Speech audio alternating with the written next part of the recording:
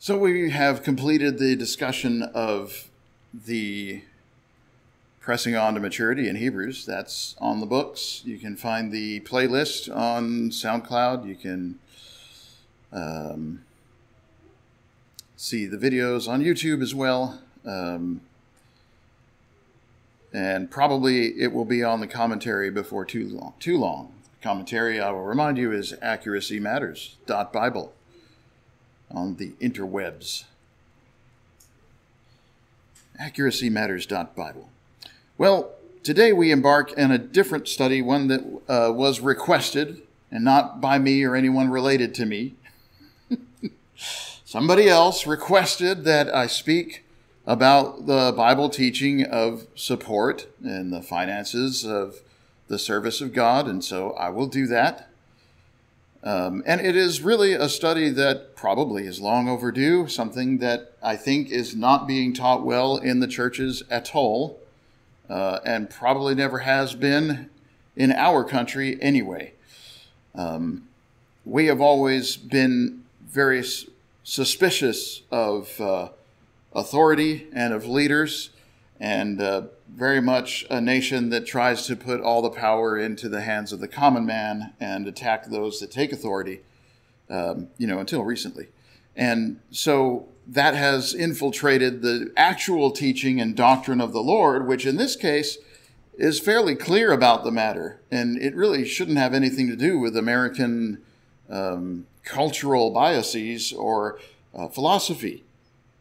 So we should do what the Bible says. So what does the Bible say about this? That's what this is about. That's why we study as we do. First thing that we'll do is 1 Corinthians 9:13, which tells us to look at the Old Testament, that the law teaches us about this matter, and among others. Don't you know those who are employed in the temple service get their food from the temple? Those who serve at the altar share in the sacrificial offerings. Don't you know, he said. Well, at Corinth, it's at least possible there were some Christians there who weren't yet familiar with the law of Moses and did not know. But certainly most of them would have known. And the law is fairly plain about it. So we'll take our cue from this and depart into Leviticus. But what it says is that those employed in the temple service get their food from the temple. And when we say get their food, what do we mean by that?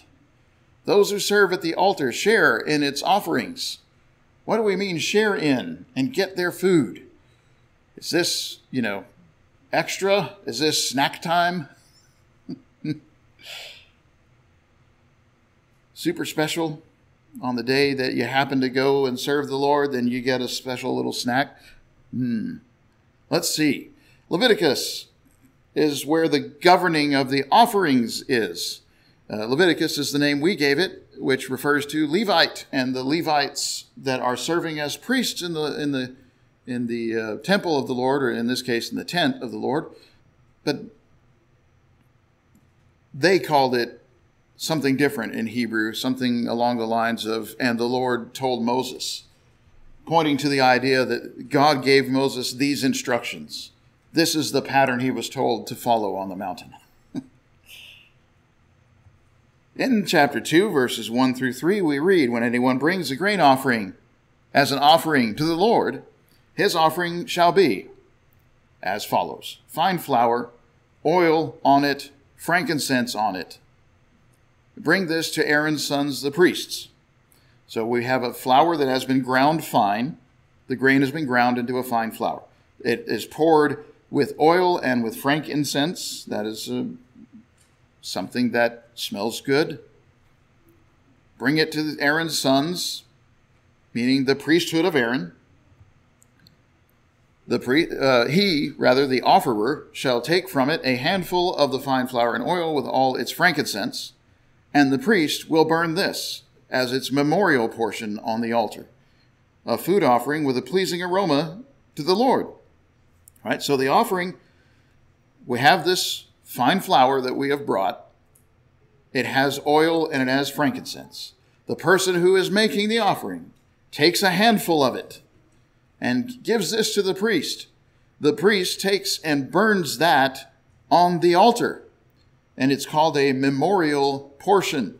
Meaning this is the thing that is the memorial or memorialized on the altar. This is the part of it, the portion that is burned and goes up to heaven in some sense in the smoke. Because it has frankincense, the incense is good. The smell is good. It's an incense, a pleasing aroma, if we're speaking frankly about it.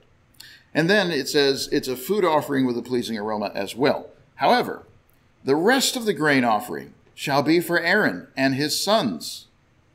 It is a most holy part of the Lord's food offerings. So when we bring this grain offering, which is very likely a sack of flour with the oil and the frankincense, we take a handful out, that gets burned on the altar, and the rest of the sack goes to Aaron and his sons. They get to have this flour with oil and frankincense in it. And it's most holy, says the Lord, to Moses. Now, did he or didn't he tell Moses to do this? Right, that's what it comes down to. You see where Korah is coming from in number 16 when he says, Moses and Aaron, you take too much on yourselves. Well, they're eating the flour. They're getting the food here. So it seems. But did the Lord tell them this or not? Did the Lord choose this priesthood or not? Who's decided that this is to be so? Is it by human authority? Leviticus 5, verses 12 and 13, regarding another kind of grain offering, bring it to the priest. The priest takes a handful as memorial, burns this on the altar on the Lord's food offerings. It's a sin offering in this case, and in this way the priest makes atonement for the person, for the sin which he's committed in any one of the things listed above, and he'll be forgiven. The remainder shall be for the priest, just as in the grain offering. So even when they brought their grain sin offering, it also was burned in memoriam, with the remainder going to the priest. In the 7th chapter of Leviticus, verses 7 through 10, we read these things. The guilt offering is just like the sin offering in this way. There's one law for them both. The priest who makes atonement with it shall have it. The priest who offers any man's burnt offering shall have for himself the skin of the burnt offering that he has offered. What's the purpose of the skin? Well, if you eat Mexican, chicharrón is a good thing. But there's also leather, all kinds of leather. Right? It's just saying this portion of the animal that is useful is for the priest. And every grain offering baked in the oven and all prepared on a pan or griddle will belong to the priest who offers it as well. Every grain offering mixed with oil or dry shall be shared equally among all the sons of Aaron. So everything that they make, and even these things that are, useful, pleasant, desirable, those are theirs as well. And skipping down to the 30th verse, his own hand shall bring the Lord's food offerings. He shall bring the fat with the breast, so that the breast may be waved as a wave offering before the Lord. Some of them say heave or wave, but the idea meaning that they hold this up in the air. The priest shall burn the fat on the altar, but the breast, which has been held up in the air, shall be for Aaron and his sons. The right thigh you shall give to the priest as a contribution from the sacrifice of your peace offerings. Whoever among the sons of Aaron offers the blood of the peace offerings and the fat shall have the right thigh for a portion. So the priest who is making the offering of the animal for you partakes. He gets the right thigh to himself for doing the work. And the breast that is waved and the thigh that is contributed, I have taken from the people of Israel out of the sacrifices of their peace offerings. I have given them to Aaron the priest and his sons as a perpetual due from the people of Israel. From here on out, it is due, meaning God expects this, that we give a portion. If we're ancient Israelites, we give our contribution or our sacrifices that we bring, our offerings, even our peace offerings, are offered in memorial, but actually the majority of the material is for the priests to consume it. They're in their families. This is the portion of Aaron and his sons from the Lord's food offerings, from the day they were presented to serve as priests of the Lord. So when God sent them up as priests and put the priesthood in motion, this is how he did it. That's their portion, meaning their lot or their inheritance or their cut, their percentage. From the day they started, the Lord commanded this to be given them by the people of Israel from the day he anointed them. And it is a perpetual due throughout their generations. They're anointed, meaning they have oil on their head. They've been chosen for the service. And because of that, they're dedicated. Because of that dedication, they're being fed in this way. That's a lot of grain.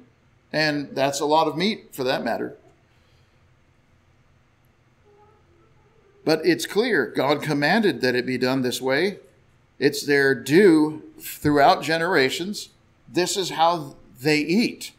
So when 1 Corinthians 9 said that those who work the temple get their food from the temple, it's not saying if you come in for a shift, you get to eat for free while you're on the clock. No, it means that's their job. They do that and they get a living from it. That's where their food comes from. Why do they do that? Because they are not in the field gathering food to eat. They're in the temple getting us forgiven of our sins. And that's important. That's worth paying for. That's the idea. Now, Leviticus chapter 2, we should talk about this. The second point to make is the covenant of salt, which is a curious thing. And there was a very popular book about 20 years ago called Salt. Under Penguin, I think it was published. I never read it, actually. I think I have it on the shelf. But anyway, very popular book about, the curious history of salt and how it came to be used as currency and all kinds of things. That's why soldiers are worth their salt, because they were literally apportioned salt as part of their pay. And the covenant of salt is brought up in that book. Leviticus 2, though, is where we read about it in the Bible. You shall season all your grain, verse 13 tells us, all your grain offerings with salt. You shall not let the salt of the covenant with your God be missing from your grain offering. With all your offerings you shall offer salt. Salt, is preservation and its flavor. It makes things better. Just a little bit of salt in anything. If you're boiling corn or whatever, just a little bit of salt makes that thing taste more like itself. If you're boiling corn and you put just a little salt in there, you can get it such that you don't taste any salt. The corn just tastes more like corn, tastes better. And that's the idea. It's good for you. It helps. It makes things better. And so when we offer to God, we offer with salt. We don't let the salt of our agreement with him be missing from the offering. We offer and we offer, pleasantly. That's the idea. We're glad to do this for God. It tastes good. It's a pleasant thing, a lovely thing, a tasty thing. With all your offerings, you shall offer salt. He's getting at the idea that, the importance of the service of God. I was seeing that there's a charitable work here in the nation addressing those who have been put out of their homes by the recent storms across the nation. In this charitable work, they provide meals. It's like chefs have come together to ply their trade and provide warm, chef-prepared meals of deliciousness for people who could not otherwise eat. And they make it their deal. I was listening to them talk about this. It's very important to them that this be treated like any paying customer, that they do the best job they can of making the most tasty thing they can make out of the ingredients that are available to them. And they do this for the people whom they are serving, because that to them is very important to the well-being, the psyche, the encouragement of the people who are suffering. Interesting talk, whether you agree with them or not. But it reminded me that the salt of our offerings is saying we also place value on the offering to God. It's important to us. And we try to make it a pleasant thing, a good thing. We try to make it as good as we know how to make it when we are offering service to God. That's the meaning of salt from my perspective. But we also have Numbers 18 that I do want to look at, if you'll go with me on this. In Numbers 18, it's about 8 through 19, although I'll skip some of these verses. But 8 and 9, the Lord spoke to Aaron, "Behold, I've given you charge of the contributions made to me. All the consecrated things of the people of Israel I've given them to you as a portion, and to your sons as a perpetual due." So God tells Moses, "Say this to Aaron. I have given you charge of the contributions made to me." So we're giving to God, not to the priests, right? We're giving to God. And the priests are eating from the offering that was offered to God. Because we're giving it to God, that means it must be the best. And he says, "Aaron, I've given you charge of those contributions. I've given them to you as your portion, your sons as well. This will be yours of the most holy things reserved from the fire. Every offering of theirs, every grain offering of theirs, every sin offering of theirs, every guilt offering of theirs, which they render to me, will be most holy to you and to your sons." Now we read earlier how that the flour that is not burned is most holy, meaning that it goes to the priests and feeds them. So he's saying here the same thing. All these offerings, they are yours. This also is yours. The contribution of their gift, all the wave offerings of the people of Israel, so everything that is held up, I've given them to you, your sons and daughters with you as a perpetual due. Everyone who is clean in your house may eat it. So it's all about supporting their family. They have a family. All the best of the oil, the best of the wine and of the grain, the first fruits of what they give to the Lord, I give to you. The first ripe fruits of all that is in their land, which they bring to the Lord, will be yours. Everyone who is clean in your house may eat it. So yes, we are offering to the Lord, and therefore it must be the best. But when we do so, we are also seeing to it that God is feeding the Levites. Every devoted thing in Israel will be yours. Everything that opens the womb of all flesh, man or beast, which they offer to the Lord, will be yours. Nevertheless, the firstborn of man you shall redeem. The firstborn of unclean animals you shall redeem. What is redeem? Well, it's pay. You pay. You use money instead. You don't offer human beings. And you don't offer unclean things on the altar. You just use money for those things.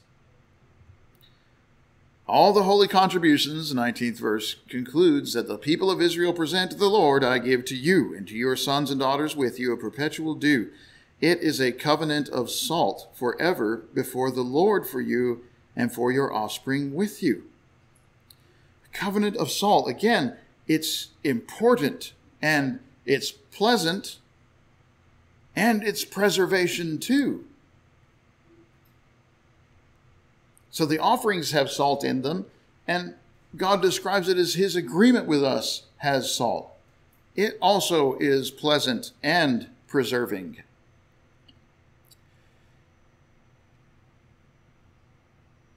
The other thing that it is 1/10. A small portion of the whole thing. Don't put 10% salt in anything and tell people that I told you to do that. I did not. Tasty though that might be. on those pretzels, you know, they got that big old grain of, I can't believe that. But it's so good sometimes. All right, Numbers 18, tithe of the tithe. I don't know why the word tithe, I have no idea, but everybody uses it, so I'm just going to leave it there. But it means a tenth, 1/10, 10%. Numbers 18, 26, 7, 8, 9.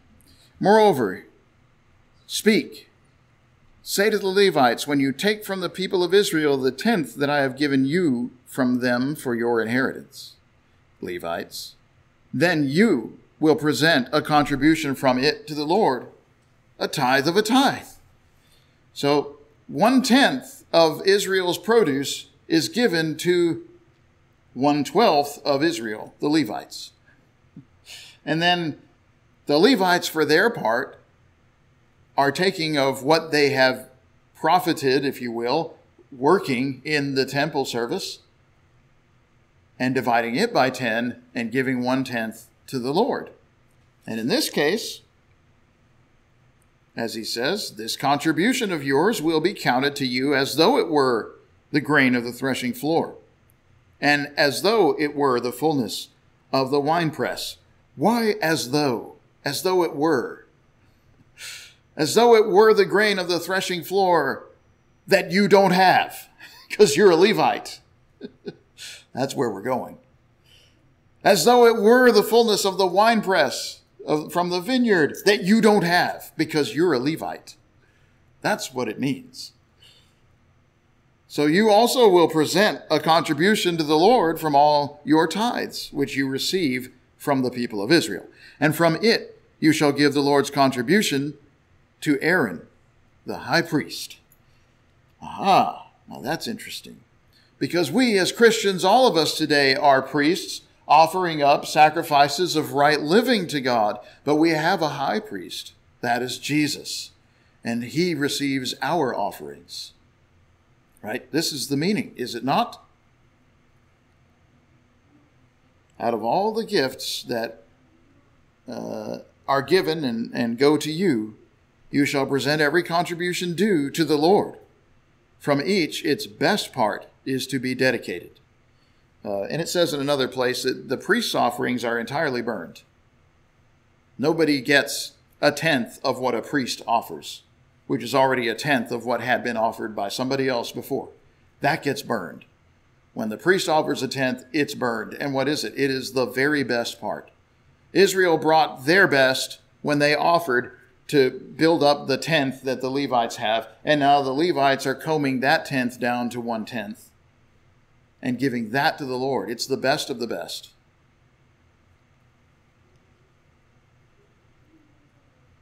All right, so that is the 10th idea. It's interesting to think about this, that 1/12 of Israel is Levi, and they get 1/10 of the country's produce. In some sense, that's an interesting thing to think about. 11 tribes, if you will, give them 1/10. So they're getting close to what they would have done on their own, right? And they also are giving 1/10 from what they receive to the Lord God.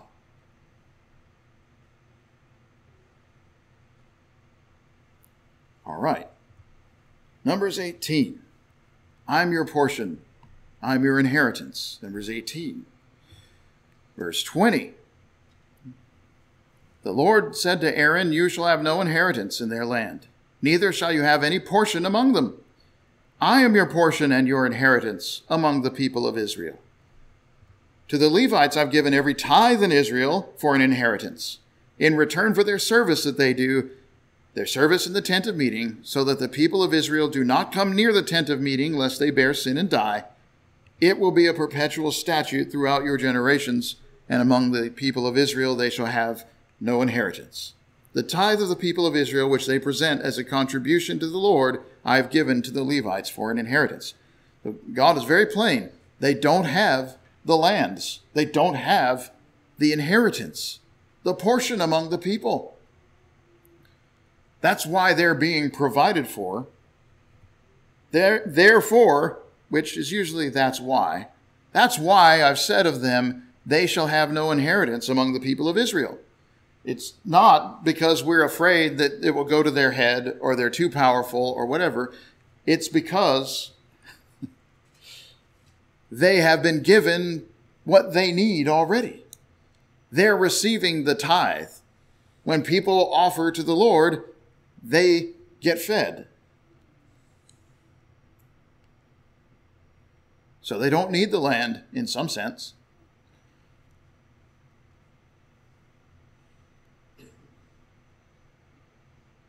Of course, that means a lot of questions come up if the people don't offer, doesn't it? What if they don't offer like they should? What if they don't offer at all? Right? Or what if they do offer, but they scam? There's a lot of sand in this bag of flour. Right? Or this animal is diseased. Somebody's going to eat that thing, right? Or realize that it's bad and not be able to eat it. Just waste. It just goes, it's loss. You think about this. The Levites' well-being, the Levites' very livelihood and health depends on the spiritual health of Israel. The spiritual health of Israel is what determines their lot in life, whether things go well for them or poorly for them. You see this over and again in the prophets. In that ancient kingdom, that's how things were. And if they're not offering like they should, the priests are not doing very well. That's how it goes.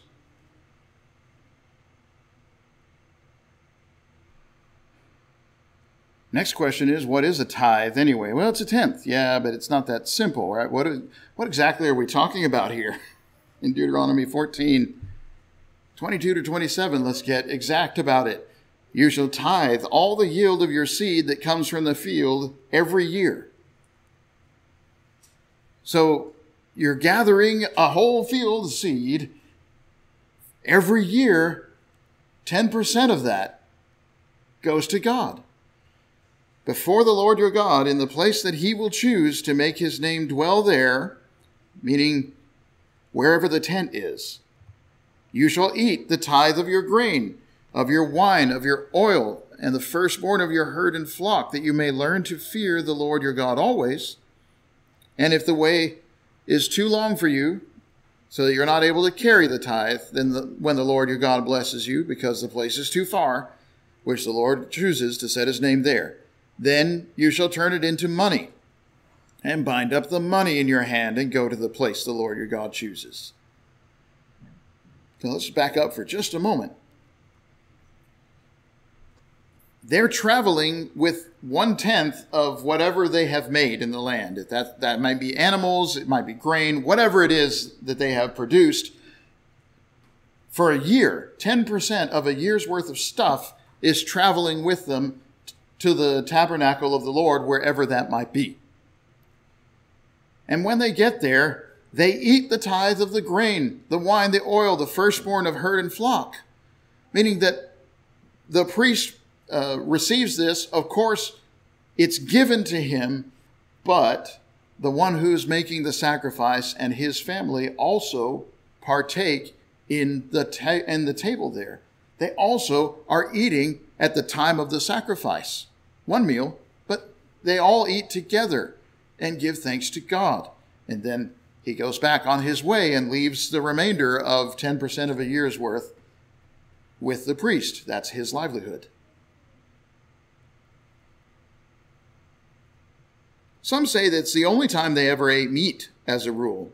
I don't know if that's true. It was certainly special, though. We know that. And he says, now, if it's too far to go to get to wherever the tabernacle is from where you are, which might refer to the fact that the land is quite large, which they're not used to, or it may refer to distant future when people are far removed from Israel in other countries. But whatever it might be, he says, if you can't get there with grain and livestock and all this stuff intact, then turn it into money and bind up the money in your hand and go to the place the Lord chooses. Money's portable. If you can't get there with the livestock, then sell it. Turn it into money, and that money is going to be offered to God. That's the offering that's given to him. And spend the money for whatever you desire. Oxen or sheep, wine, strong drink, whatever your appetite craves when you get to that place. And eat there before the Lord your God and rejoice, you and your household. So, a little bit of ingenuity, I guess, but fairly straightforward. If for some reason you can't get to the tabernacle, wherever it might be, you can turn these things into money. And that money can be used to obtain what you need when you get there after traveling.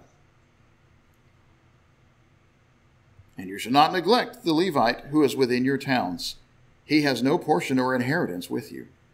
But don't forget, they need support as well. That's all he's saying. Don't neglect. Don't forget. They need help. They need the offerings that you are making. Then Leviticus 27 tells us about this offering. But again, look at what we're talking about. It is grain, wine, which is vine. Whatever vineyard you might have, whatever produce, fruit, oil, herds and flocks. It's everything that people make, everything that people produce. That's what's being offered to God. 1/10 of it is the tithe, right? But then Leviticus 27 tells you what turning it into money means. Leviticus 27:31, if a man wishes to redeem some of his tithe, he shall add 1/5 to it. Redeem means paying the price for it. If somebody is, or if something is going to be sacrificed, and he wishes not to sacrifice that thing, he can redeem it, meaning he can pay the valuation. He can pay what it's worth, plus 1/5. He shall add 1/5. That's 20%, twice the tithe. But you can do that. You can redeem. But when you turn it into money, it has to turn into 120%. You say, but I sold it for 100%. How can I sell it for 120? Well, you have money. You're going to give 20% of its value for turning it into money instead of offering it. Well, but I couldn't offer it. Well, you could. Well, but things go bad on the way. Yes, I know. Maybe like 20% spoilage, huh? You think? See, the point is that God's not going to get shorted. We're going to get shorted. We're not going to short God on his offering. We're going to short us. That's the idea. It isn't God who suffers. It isn't God who goes down. Right? We're the ones who absorb that cost. That's the idea. Now, 2 Chronicles 31. We have an example here with Hezekiah, the king, who did very well. Almost as good as Josiah. Very close. Josiah was the best.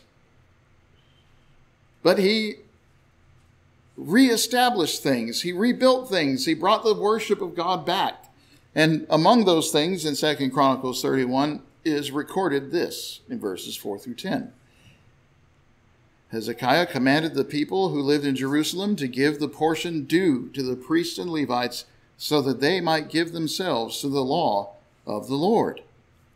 And that's the simplicity of the arrangement. They can be wholly dedicated to the law. Now, they're not just working in the temple making sacrifices. Priests are supposed to teach. And they should be out there teaching the law of God so that the people know what is right. They can do this when they know that they will still be able to eat, even though they're not out working the fields today. As soon as the command was spread abroad, the people of Israel gave in abundance the first fruits of grain, wine, oil, honey, all the produce of the field. And they brought in abundantly the tithe of everything. The people of Israel and Judah who lived in the cities of Judah too. So not just Judah, but also the Israelites who had glommed on way back when Rehoboam was reigning and Jeroboam split off and made a separate kingdom and a separate priesthood.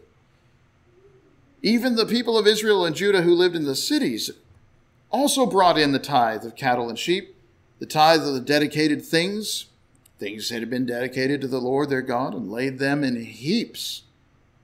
In the 3rd month they began to pile up the heaps and finished them in the 7th month. That's a lot.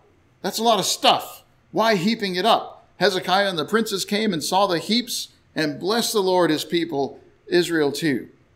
And Hezekiah questioned the priests and Levites, why the heaps? What's with the heaps, guys? Hey, Azariah, chief priest, house of Zadok, answered, since they began to bring the contributions into the house of the Lord, we have eaten and had enough and have plenty left over.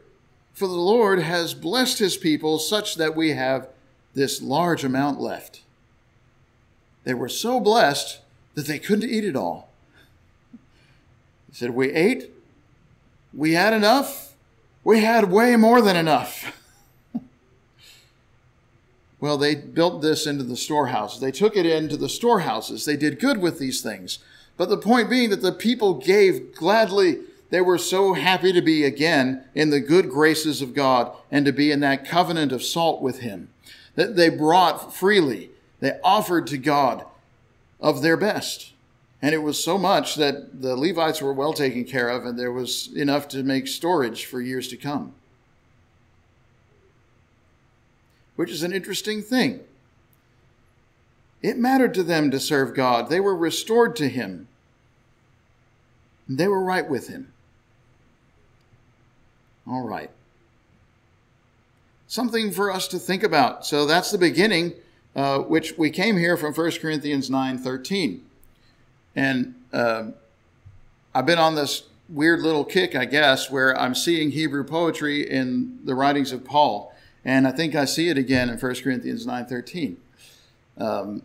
We can, if you're interested in such matters, we can talk about that later. But I think it is the case that Paul's instruction is useful to us when he points us to the law, saying, don't you know that the people who used to work there in the service of the temple were employed in so doing, and that's how they got their food? Meaning that was their livelihood. That's what they ate. That's what their families ate. They didn't have land to work.